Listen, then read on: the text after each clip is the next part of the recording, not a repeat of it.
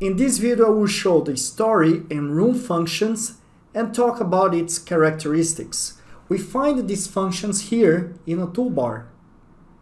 Let's open the story function. In this dialog, first we see here the height from origo to origo, or from slab to slab, or from finished floor to finished floor. Okay?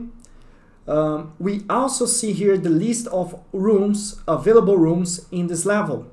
When we select a level here, when we select a room here, it will be highlighted in the model in the background. Okay? We also see in the dialog the tab U value, and we could set the U values for the complete level, for the components in this complete level. We also have available the tab Heating Facilities.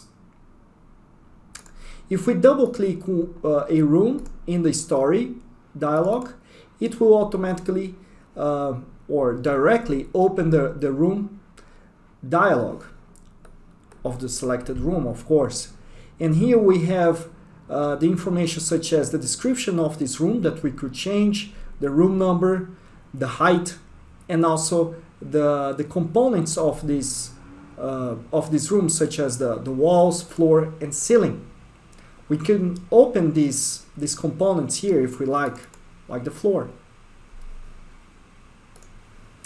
We also have the possibility to change in the texture tab the texture of the floor, the wall, and the ceiling. We also can set the U value for the components of this room. Also, we can see the cooling load information, heating facilities, and designer flow.